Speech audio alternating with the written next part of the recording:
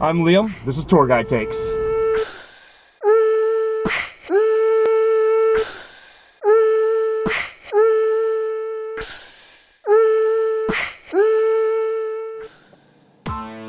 a city that's as much Paris as it is Manhattan, this is Georgetown, the oldest part of Washington, D.C.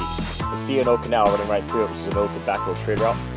We find 300-year-old houses right next to Miss Saigon, and there's always construction going on.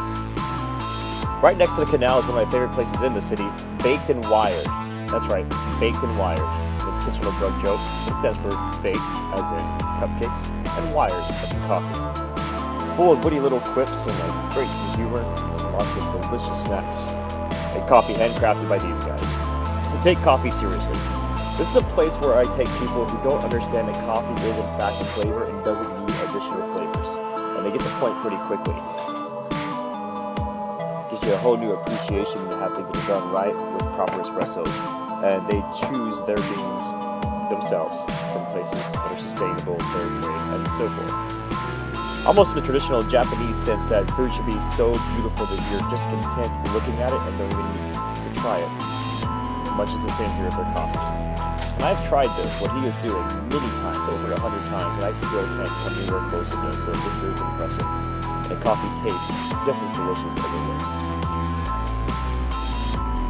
You have all sorts of little snacks like fair trade chocolates, for instance, even some dog snacks, and of course, cupcakes. You've probably seen that other place on TV, forget about them. They're only famous because they're famous, much like the Kardashians. This one, on the other hand, I kid you not, one of the 10 best bakeries in the nation.